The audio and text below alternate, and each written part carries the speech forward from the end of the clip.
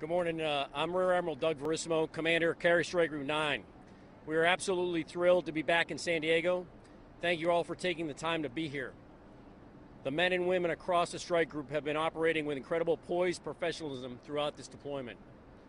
TR Strike Group ships returning this week to San Diego, operating in the Indo-Pacific, fostering freedom of navigation and commerce in some of the world's most contested waterways. While USS Theodore Roosevelt arrived this morning along with USS Bunker Hill and USS Russell yesterday, 4 of our strike group ships that departed with us in January, including the USS Kidd, Paul Hamilton, Pinckney, and Rafael Peralta, continue to stand the watch in 4th, 5th, and 7th fleets. And our returning assets to San Diego this week remain postured to respond should we be called upon. I would like now to introduce the gentleman standing next to me, Captain Carlos Sardiello, the commanding officer of the USS Theodore Roosevelt.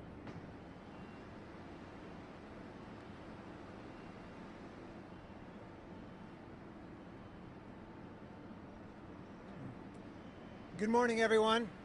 As Admiral Verissimo stated, I'm Captain Carlos Sardiello, commanding officer USS Theodore Roosevelt. I echo the Admiral's remarks and thank you for being here today to greet us. Theodore Roosevelt crew returned today to San Diego following a challenge to the Indo-Pacific.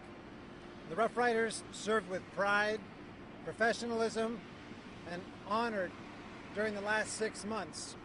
And the crew at home to enjoy some downtime and visit with family and friends. The crew executed a wide range of missions, from conducting dual carrier ops to expeditionary strike force operations, air defense and joint exercises, interoperability exercises, highlighting the United States' ability to rapidly aggregate and deploy combat forces. Over the last 35 days, the crew has disinfected and cleaned the ship 3 times a day. We're screened for influenza-like illness symptoms, and we returned to San Diego this morning with 0 cases of COVID among the crew, embarked air wing, and the staffs. As you all are well aware, this deployment presented unprecedented challenges, and I'm incredibly proud of the Rough Rider team for their tenacity and fortitude. And with that, I'll turn it over to the Public Affairs Officer to start the Q&A. Thank you.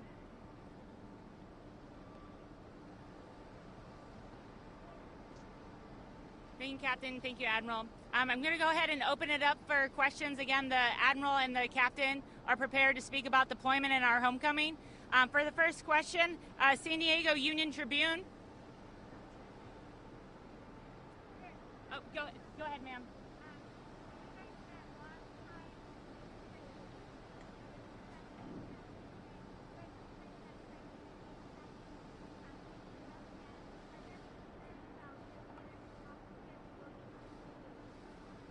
So the feed is on the mic. So the question was about concerns of the sailors coming back to the community with COVID ongoing in the community. Did I understand your question correctly? Much like any of the other sailors in the San Diego area, we're going to take those same precautions, wearing masks, screening sailors as they come on board, and several other formal instructions that we've given our sailors to stay safe and stay operationally capable as we integrate back into the community. Does that answer your question?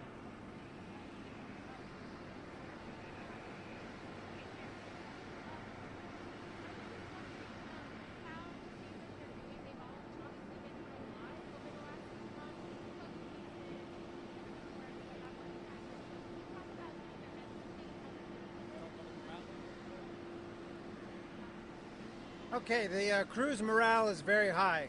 It has been an unprecedented and challenging situation which they were faced with. But through teamwork and tenacity, they got right back on mission, recovered the ship, they recovered the crew, and morale was high. They were executing the mission out there for 35 days straight. They're very excited to be launching and recovering airplanes and working together. And they didn't miss a beat. So I'm very proud of them. And obviously they're very excited to get off the ship now and go see their family and friends. So the morale is solid. We gave them the tools that they needed. We fought through this and recovered. They're Rough Riders. And sir, for the following questions, go ahead and look directly into the camera because there's meetings into all the networks. Question? Question? Go ahead, KUSI. KUSI Admiral, you served side by side with Greg Crozier. What can you say about him? This is your headquarters. It's obviously was his headquarters. Can you talk about your relationship and how you feel about his removal? So the question was, how do I feel having served with Brett Crozier? I'm sorry, I can't speak to that. I checked into the command on June 4th, or actually I checked in on June 3rd and then took command of the strike group on June 10th. So I would just refer you to the investigation conducted by the CNO's office and can refer any questions regarding specifics on that. May I follow up? Yes, sir. Absolutely. I apologize. I assumed you were with the strike group. You came later to Yes, the strike group? that's correct. What were the circumstances of the Admiral with the strike group not seeing it through the deployment? So changes of command and changes of office occur on schedule, and I was scheduled all the way back to early February to have a change of command between the 4th and the 10th of June. So that went off as scheduled at the location, actually at Guam is what the original location was, so nothing really changed there. Thank you, Admiral. Yes, sir. Sorry, I didn't know that. Time to San Diego asked, what did TR do to bring morale up?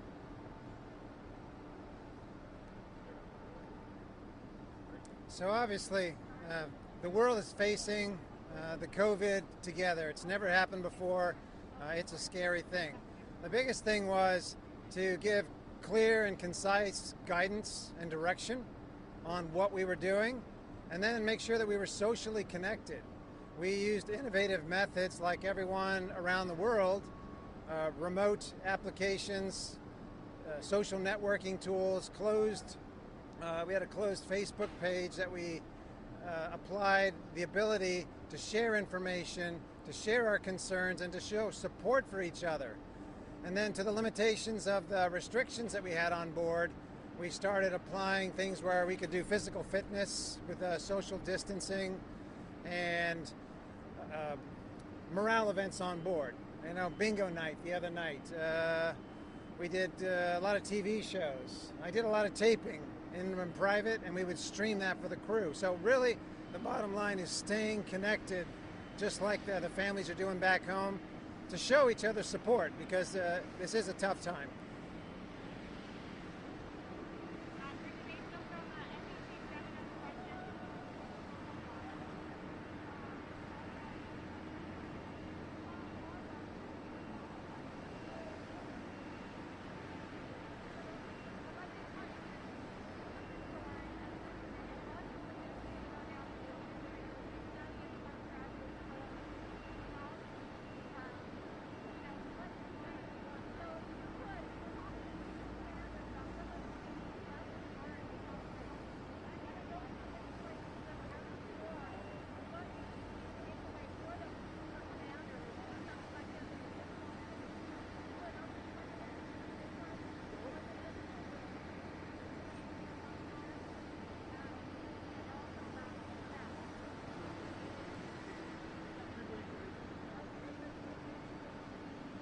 The question was, are there any lessons learned from this event for leadership, most especially the commanding officer of the ship?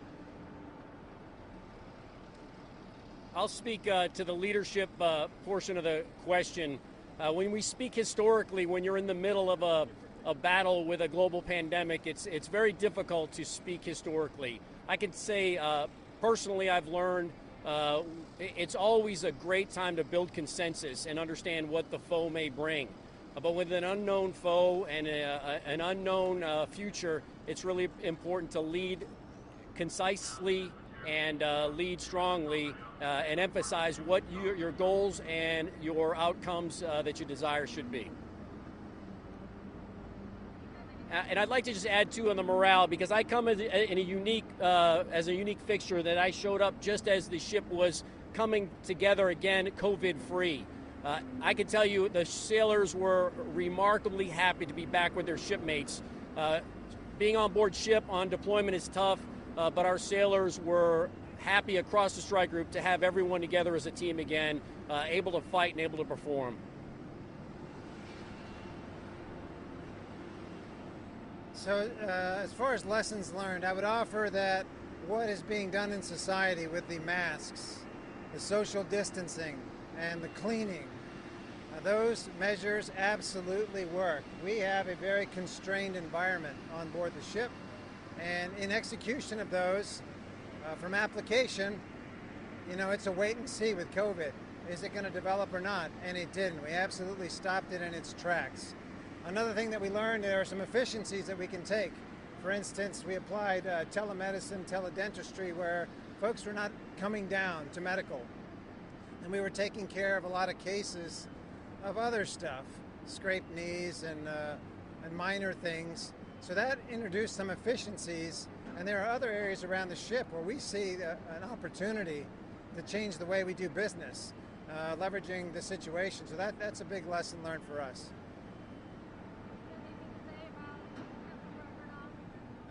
Well, I can't really comment on the situation other than all the carrier COs and the Navy nuclear years of experience. We do our best to take care of the mission and take care of the crew. And I'll leave it at that. Captain Crozier is a friend, still. We have time for one more question.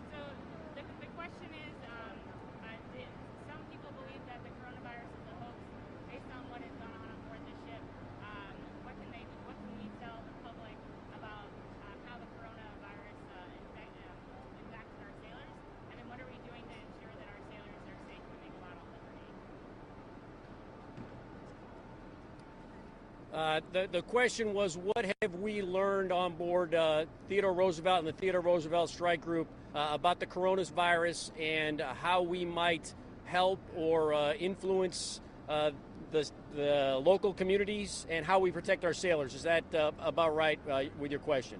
Yeah, essentially, there's some people here who still don't know if it's a real thing because they don't know somebody who has it. You guys have been around a bunch of people who do. What message do you have, and how do you prepare your guys coming up, guys and girls coming up? So clearly for the Navy, and I'll speak for the Navy only, we are learning and have learned a ton. I think the sailors on board TR have gone above and beyond in making themselves available for whether you use the word study or investigation of the effects of COVID and antibodies to COVID and how the human body reacts and adapts in the current environment. I think we have a very young and resilient crew.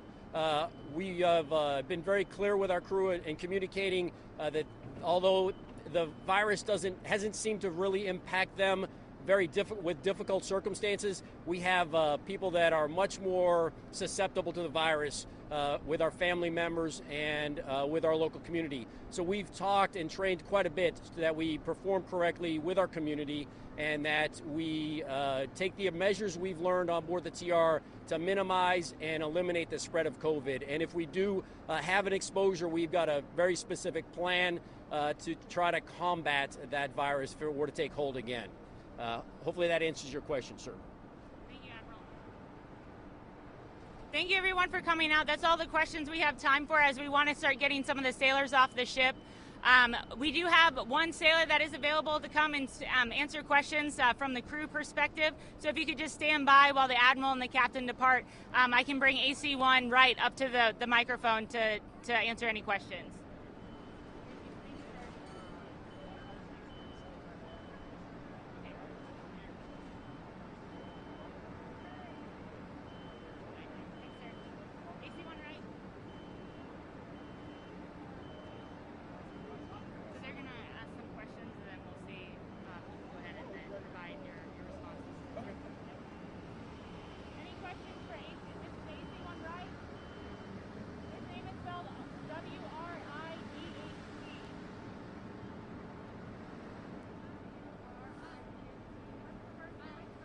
first name is Daniel. Daniel, what's your rank? AC1, air traffic controller, first class. Do that over again. Go ahead and say it into the mic because they have the feed. Got it. You can say your first and last name and then what your job title is on board the ship. Perfect. Good morning, ladies and gentlemen. My name is air traffic controller, first class, Daniel Adam Wright. You gotta be loud. Will do. One more time. Good morning, ladies and gentlemen. My name is air traffic controller, first class, Daniel Adam Wright. I've been on board the Theodore Roosevelt for the past 3 years. Excellent. Keep Daniel, going. did you have COVID-19? I never tested positive for COVID-19, no. What was the environment like on the ship with a lot of your crewmates who were sick? Speak to the camera. We did a really good job in identifying the problems early and quarantining those sailors that were tested positive for the coronavirus. It was an interesting change watching the dynamics as we adjusted to living with this disease. And I think that the ship did a great job putting sailors in the right positions so that the contamination and the spread of the disease did not continue to persist. Can I ask you how you They don't know anybody who has it. They don't know if it's real. It's a hoax. You've seen it. Is it real? So I have seen sailors that work directly with me that did test positive. Some of the common symptoms that I saw them come down with was a loss of their smell and a loss of their sense of taste. Since then, they've all been tested again. And as we left Guam, the ship was COVID-free, and we've been living in our own protective bubble for the past 35 days, roughly, where everyone on the ship has been continuing to go through our COVID mitigation plans, which includes extensive cleaning procedures and bleaching down of the ship's common spaces. And any daily temperature checks or influenza-like illnesses are documented and tracked by the departments. I have a question. How did you feel about the leadership of Captain Crozier? How did you feel about him? Captain Crozier was the CEO when I left on this deployment. I have nothing but great things to say about his leadership, bringing us to this point and bringing us into Guam. I am grateful for everything that he did for the crew and for the ship, and for getting us the assistance that we needed when it was discovered that the coronavirus was out of our hands and required further assistance. Would you say something to him? What would you say? Sir, if I could say anything to you, it would be thank you. Thank you for noticing a problem on board the ship and a problem that was affecting your crew, and thank you for taking the actions necessary to get us the assistance required. What did you think he's going coming back in? Did you know what to expect? You looked out at So we had been briefed before that this would be a homecoming, unlike other ones that we'd experienced on previous deployments. As I myself manned the rails up on the tower of the ship, it was a sombering feeling seeing that we didn't have our families out here after we'd been gone for so long. Any other questions? Thank you so much, AC1. Thank you, man. Yeah. Thank you.